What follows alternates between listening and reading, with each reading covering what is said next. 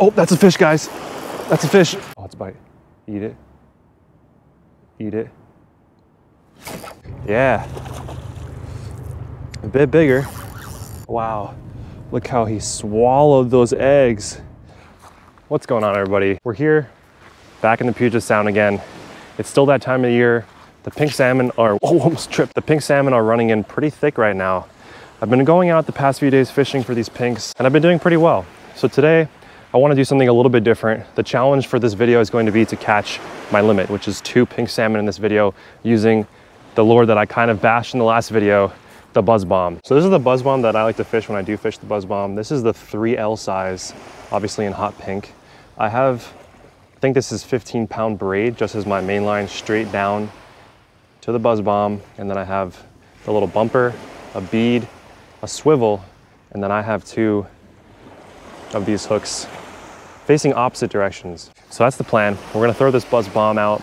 It's the middle of the afternoon, and typically I like to fish in the mornings, but today we're out here in the afternoon. Hopefully we'll be able to get on some fish. As I was coming to this spot, I saw some people landing a fish, so that's a great sign. Let me show you guys the water clarity real quick. As you can see,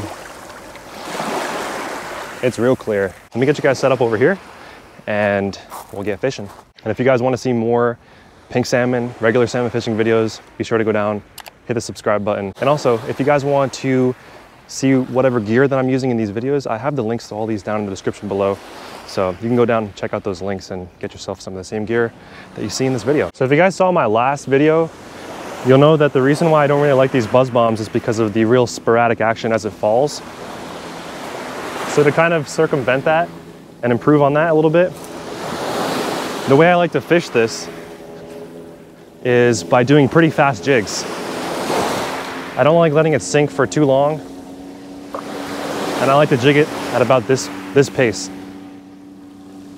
I find if you let it go down too far, the salmon might have a hard time hitting it, so if I keep it up in the water column pretty consistently, I think it presents a better opportunity for the salmon.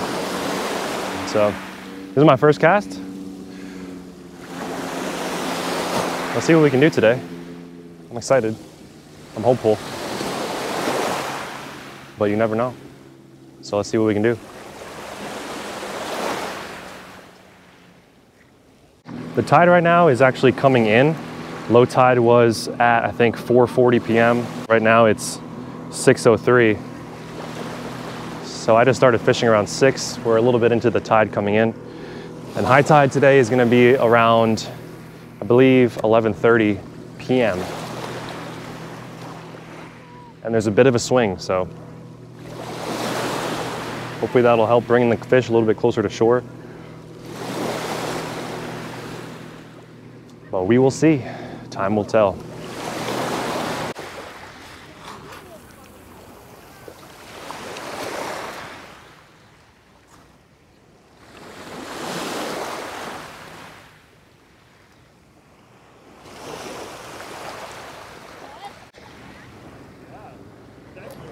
Oh, that's a fish, guys. That's a fish. Let's go. Fish on. Let's go. There's one, guys.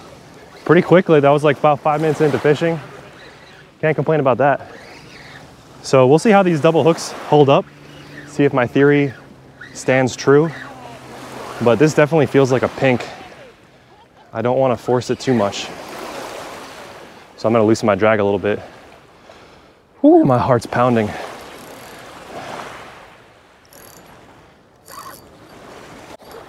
Oh no, it came off right when I looked at you. Oh no. Oh. How? Double hooks. Why didn't that work? I'm shocked.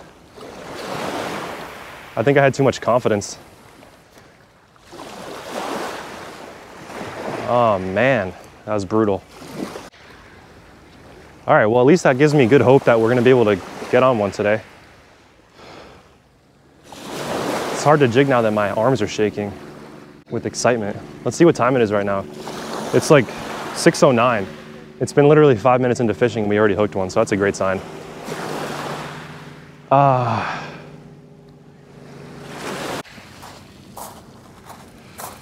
I want to show you guys one more time exactly what I'm using.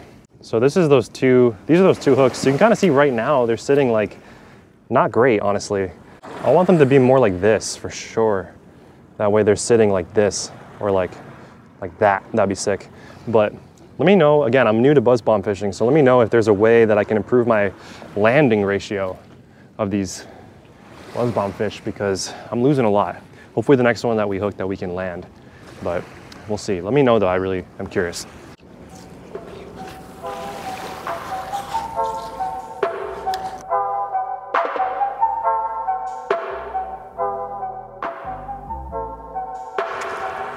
I wanted to take a quick break from fishing for a second, just to show you guys that sunset.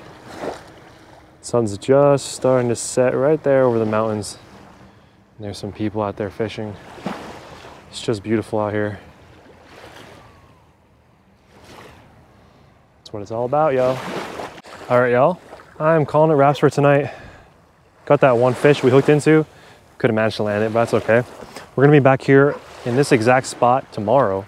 So for you guys, it's gonna be in about a few seconds, but for me, gonna go home, gonna get a nice sleep in, and I'm gonna see you guys right back here in 3, 2, 1. All right, it's day 2 now.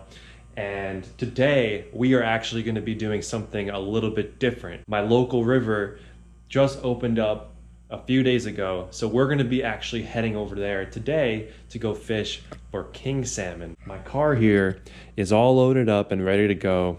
And I don't wanna wait any longer. So I will see you guys on the river.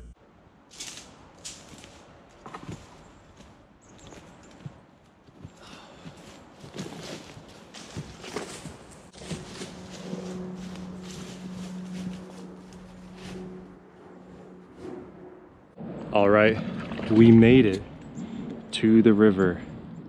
Look how gorgeous this is. I'm super excited. Now the current is moving pretty quickly, and that's exactly what we want for bottom bouncing these eggs. If you guys aren't from the area, this time of the year, which is basically like the end of August, early September, the kings and the coho, and this year the pinks, return from the Puget Sound into the local rivers and streams to spawn and create the next generation of salmon. At this time of the year, all these salmon come from the ocean, which is way downriver all the way over there. And they come and they swim up this river and then they spawn. So in this section of the river, we are allowed to keep and harvest kings. So that's exactly what I'm gonna be doing today. And like I said, we're gonna be bottom bouncing eggs. So let me go up to get my gear and I'll show you guys exactly what the setup is that we're gonna be using today. All right, let's get our gloves out. Oh. And the reason why we need these gloves is because we're gonna be throwing eggs today. This is one of my newly learned methods, or newly practiced methods, I should say, is bottom bouncing eggs with a little weight. And these gloves are a little bit tight, a lot of it tight. So I had these eggs drying out pretty much since last night. So they are super dry, which should be better for bottom bouncing now. So what I'm gonna do is just portion these up into maybe quarter-sized chunks.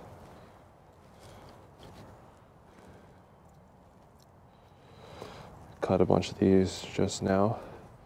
These are some pink eggs that I caught, or I guess that I cured yesterday after I caught a nice hen at the Spokane Street Bridge. If any of you guys are from the area, you might know where that is. It's a shit show.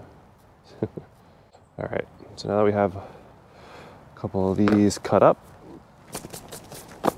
wipe it on the waders. The setup I have here is just 15-pound braid with a 6-foot fluorocarbon 15-pound bumper that comes down to this bead, snap swivel, a little weight, and then a swivel and about a 1.5 foot leader to a, I think, size 1 or 2 hook with an egg loop knot tied on. So when I put my eggs on my egg loop knot, I like to just thread the loop out first. And then grab my ball of eggs. I like to hook it through the skein portion first because it's a bit tougher. Now this is a little bit bigger of a gob that I like to fish, but this will do just fine. You just want to make sure that the hook is exposed like that, or a bit more than that actually in most scenarios. But now that we got our eggs on, we got our nice flowing river in front of us here. Gonna cast a little bit upriver and let this just drift with the current downriver. And I'm gonna be feeling for little nibbles. And if I feel a bunch of little taps, I'm gonna let it take it, and then I'm gonna set the hook nice and hard. That's why this braid is super useful, because you're able to feel everything. So feeling those little taps, those little bites, when the salmon takes it into his mouth and spits it back out, is very useful.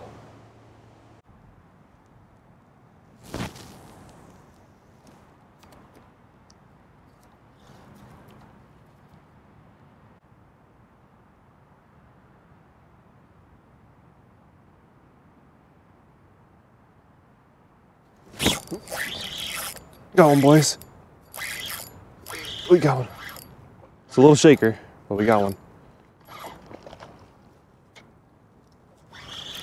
What do we got here? A little shaker, but... Ooh.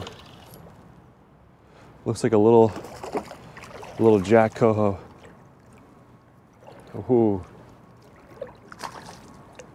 Oh, he's a feisty boy. Oh man, this is cool. Not quite the size. Whoa.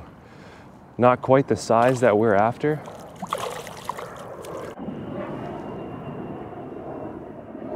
There it is, right there. Nice little Jack King. All right, we got the skunk off our back, boys. That's always nice. Those bites really get your heart pumping though, I'll tell you. I'll tell you. But we're after something bigger. So let's try and do that. Look at me, I'm shaking. I can't even put this egg on. That wasn't a very small piece of skein either, which was interesting. And he hit us right about there, so I'm gonna try and just keep doing that same drift. Maybe there's some more stacked up in there, but that was pretty cool.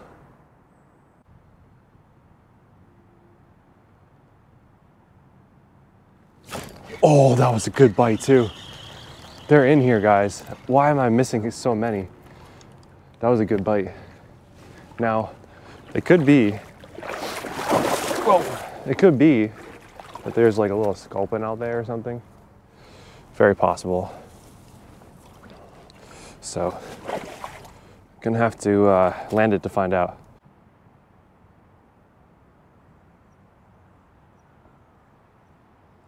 Oh, fish just rolled right there. To me, it looked like a pink. Oh, that was a bite for sure though. Oh, I missed that one. That was a good bite. Oh no, that was a real good bite. Damn, I'm bad at these hook sets. That's a bite. Oh man, that was a real good bite. Oh, it's a bite. Eat it. Eat it. Come on. That's a bite. Oh my goodness, no way. Did you guys see my rod move? No way that I am missing all these fish.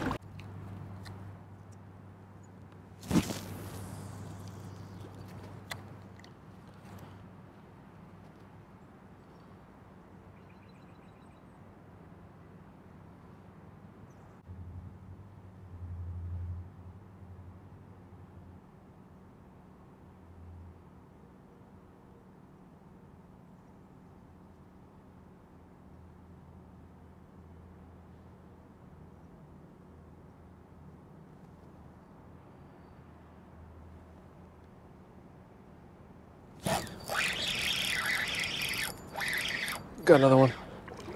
Another little shaker. I'm not complaining,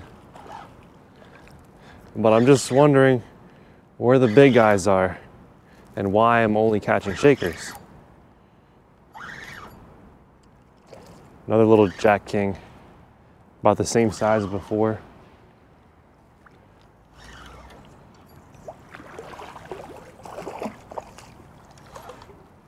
Oh.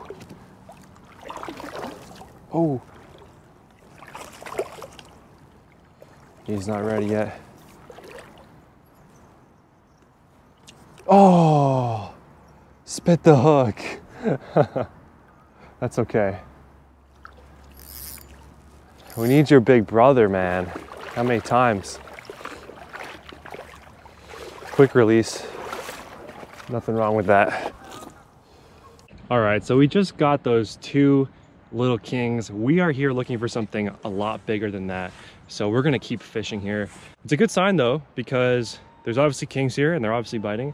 So that's a great sign. I'm very optimistic. Yeah, let's get back out there. Let's get a big boy. Let's get the big brother of that fish.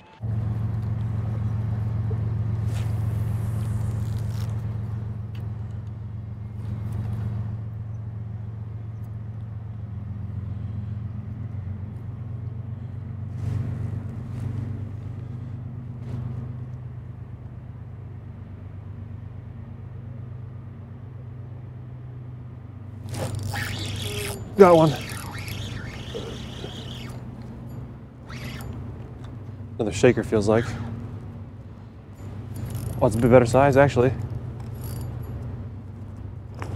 Oh, it's a bit of a much better size actually. Oh.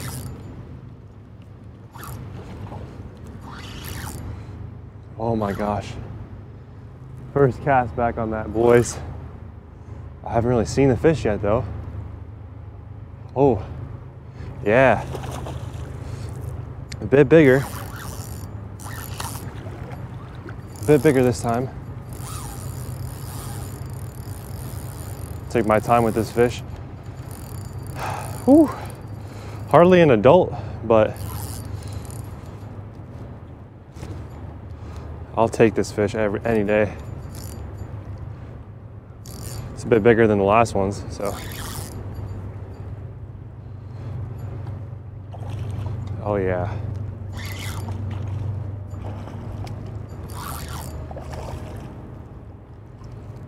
Oh yeah.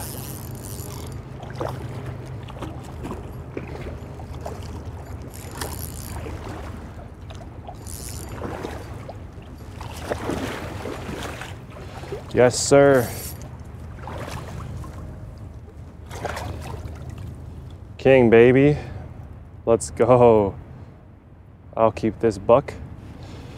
Wow, look how he swallowed those eggs. Totally swallowed them. That was not coming out.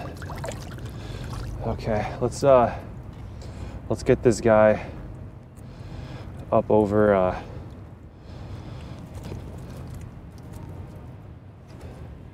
on the bank there.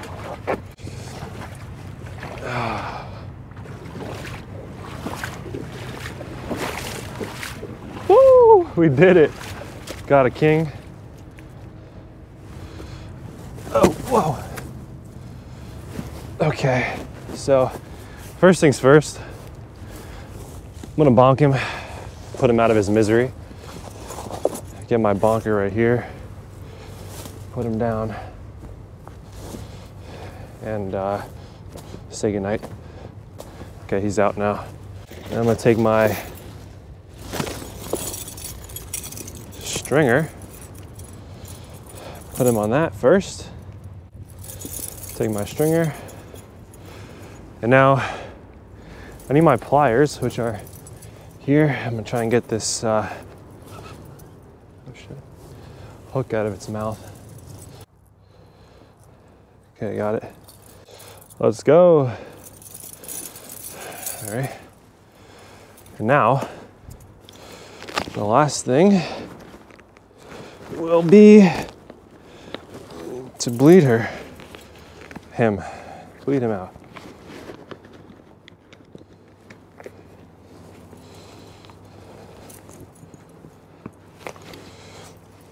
Take my knife, cut the gills like that.